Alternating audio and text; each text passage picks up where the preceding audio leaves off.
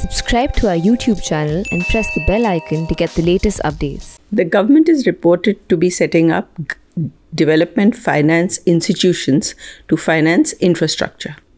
What is the purpose of these institutions and what is the problem that it is trying to solve?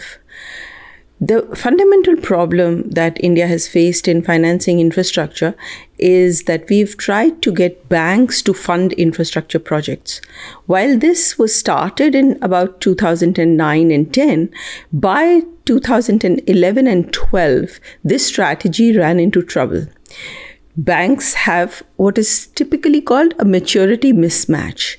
That is that banks take deposits from people like us, and we can withdraw our money at any point of time. But on the other side, when banks lend, particularly for infrastructure projects, then that lending is for the long term. The projects might take 3 years, 5 years, 10 years, or even longer sometimes. And especially if they get stuck, if there are problems due to environmental clearances, or somebody in rural areas is not willing to sell or give up their farmlands, then these projects can run into long delays. And that's what happened in around from about 2011-12 to about 2013-14 particularly, when a lot of infrastructure projects got stalled. That led to problems in the balance sheets of banks. Banks got non-performing, their assets these loans became non-performing, and then the government was stuck with trying to either recapitalize them, or RBI came up with a number of schemes trying to restructure these loans, but that wasn't very successful. So at the end of the day, it has been understood that what we were trying, that is bank financing for infrastructure projects, doesn't really work. And that is where this idea of the development finance institution, or institutions which lend to infrastructure projects, came up. These would be institutions that do not take deposits, because depositors can want their money back at any point of time, and that is why there would be banking regulations which would require them to hold capital and so on, and the whole problem of non-performing assets could come up again. What would these development finance institutions do? They would borrow, for example, through bonds. Now, this is not an idea that is new. It's an idea that has been tried, particularly for industrial financing, for rural financing, areas which were priority areas for the government, but which were not getting loans.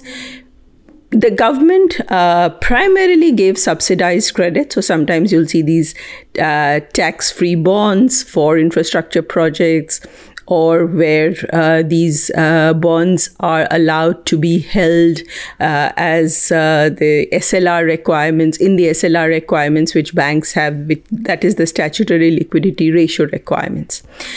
Now, we've, in my column this week, my co-author Radhika Pandey and I have discussed this issue in length and what was India's experience with these development finance institutions, starting right from, the IDBI, ICICI, and a number of institutions which were created throughout the 50s, 60s, 70s. Primarily, all of them ran into trouble sooner or later. Some of them are still around, but they're getting subsidized credit. But many of them ran into trouble, and various RBI committees and government committees recommended that they be turned into banks, so that instead of raising capital from the government, they should be able to raise deposits. But then that again brings us back to the problem of the maturity mismatch that banks have. So the idea now is that they would raise capital, perhaps through the bond market, and then they would be able to lend further onto infrastructure projects, and they would not have that maturity mismatch. The one issue with this plan is that giving subsidized credit is not a sustainable solution for funding infrastructure projects. What you really need is to develop a bond market from where these DFIs, or the development finance institutions as they are being referred to, the DFIs would be able to raise capital. to raise debt, to raise money, which they would then on-lend to infrastructure projects. That is what would make them sustainable, and that is what will make this funding model sustainable. So here we argue that yes, India has huge infrastructure needs, and you do need to get out of the bank financing model for infrastructure, but you need to, at the same time, develop a bond market. The difficulties with India's bond market are well known. We have a fragmented market, a government bond market on the one side and a corporate bond market on the other side. Unlike other bond markets, the successful bond markets in the world, where they're integrated into one. And this is something that has been long on the agenda of the government and the Reserve Bank of India, setting up a public debt management agency, having regulatory changes and infrastructure changes in the bond market.